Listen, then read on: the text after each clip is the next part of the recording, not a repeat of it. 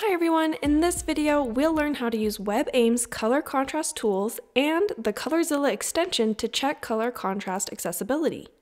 To learn more about contrast accessibility requirements, check out our article linked below. All the tools we use are also linked below. The ColorZilla extension lets you pick colors from the web page, and it'll tell you their hex code. Then WebAIM's Contrast Checkers uses these colors to tell you if they are an accessible combination. So the first thing you'll need to do is install the ColorZilla extension. From there, open the Color Contrast Checker or Link Contrast Checker. The Color Contrast Checker is for text or graphical elements. The Link Contrast Checker is for links that are not underlined. Links that are underlined don't have additional contrast requirements. Now I need to open the page I want to check the contrast on. I'm on the U.S. Botanic Gardens website.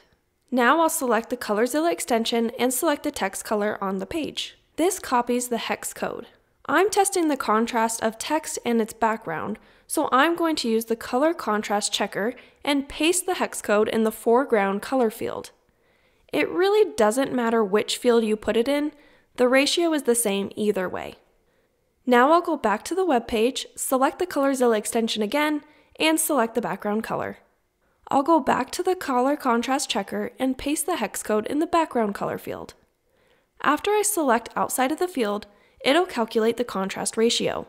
If I scroll down, I can see if this color combination passes for normal text, large text, and graphical components. The color contrast we checked was 3.61 to 1, which fails normal text. I could then use the sliders to adjust the color to something that would pass. Now I'm going to use the Link Contrast Checker.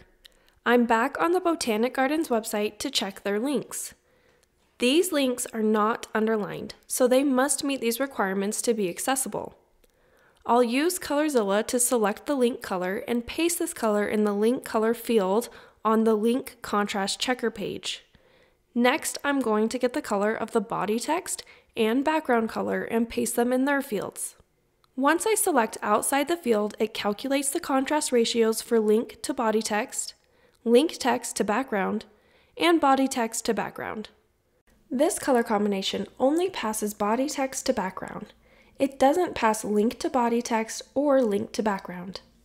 You're ready to use these tools on your own website to check for contrast accessibility.